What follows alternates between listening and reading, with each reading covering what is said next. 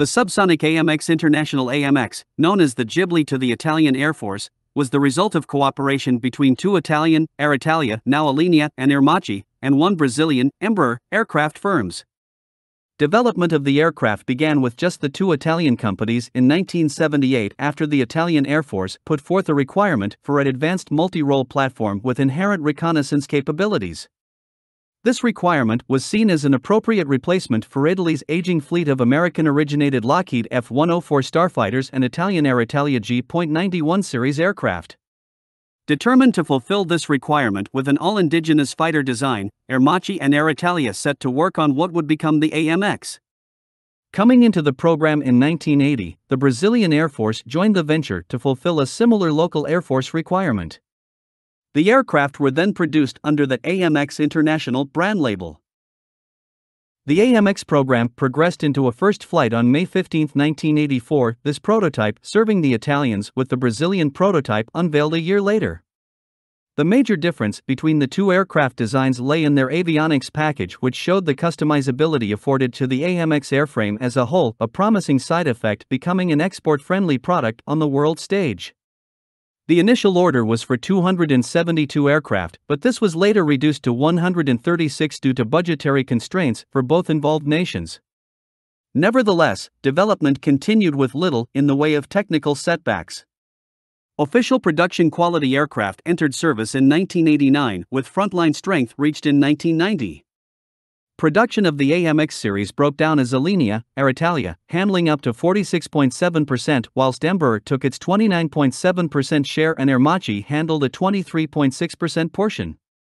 Final assembly was managed locally in the respective countries.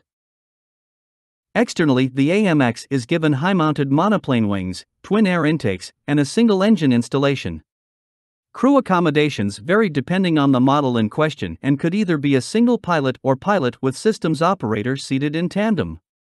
The latter served well the purpose of light strike or advanced jet training. Standard armament varied little between the Italian and the Brazilian types, with the Italian version receiving a single 20mm General Electric internal, 6-barreled, Gatling-style cannon and the Brazilian version being equipped with twin 30mm DEFA cannons. For underwing hardpoints, a centerline hardpoint, and wingtip hardpoints all added to the inherent versatility of this relatively compact aircraft. Wingtip mounts were reserved for short-range air-to-air missiles, but the other hardpoints were designed to carry variable ordnance loads from guided missiles, bombs, rocket pods, jettisonable fuel tanks for improved range, and reconnaissance pods or target laser designators. The AMX with the Italians went on to see considerable operational service since its introduction, fighting as part of the UN-led Allied Force Air Campaign against Serbia and accounting for over 250 sorties for its part in the operation. The aircraft was fielded with advanced Israeli-made Elbit Ofer imaging infrared (IR) guided drop bombs that proved to be as accurate as advertised. Among other ordnance fielded by the Italian AMX during the war were Mk-82, Mk-83, and Mk-84 conventional drop bombs to go along with Paveway 2 series laser-guided bombs, LGBs. Despite it not reaching a more impressive export total, the AMX proved itself a viable weapons delivery platform, considering its design by a consortium of different aircraft firms located on different continents. Export orders were to have been increased by way of a 1999 Venezuelan order for 8 aircraft, but the United States blocked its sale on the grounds that the aircraft contained some U.S. technology aboard, the American and Venezuelan governments at odds for many decades. In its modern form, the AMX is powered by a single Rolls-Royce SPE 807 series, non-afterburning, turbofan engine of 11,030 lbf. Maximum speed is 570 miles per hour with combat ranges out to 555 miles and ferry ranges out to 2,075 miles. Its service ceiling is in the 42,650-foot range with a rate of climb approaching 10,250 feet per minute. 205 AMXs have been produced with the final airframe arriving during 2002. Several marks make up the line. The AMXT is a 2-seat advanced trainer and the AMT-88 is a 2-seat advanced trainer attack model. The AMXR, RA1, is a reconnaissance-minded platform. The A1M is a Brazilian upgraded variant, while the A11A and TA11A are upgraded Italian marks. The A11B designation is for Italian aircraft, as is TA11B.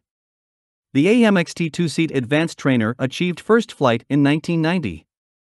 The A-11B makes up the stock of upgraded Italian AMXs seen from 2006 onwards. In 2013, the Brazilian Air Force began receiving upgraded AMXs through a 43-batch initiative as the A-1M. These aircraft are equipped with Mectron SCP-01 series radar, FLIR, BR-2 data links, Israeli Elbit navigation, and all-glass digital cockpits. The A-1 in Italian service is slated for retirement along with the AV-8 Harrier and Panavia Tornado strike fighters as the Lockheed F-35 Lightning II arrives in ever larger numbers. The Lightning II will be fielded with the Eurofighter Typhoon as Italy's proposed frontline 1-2 punch.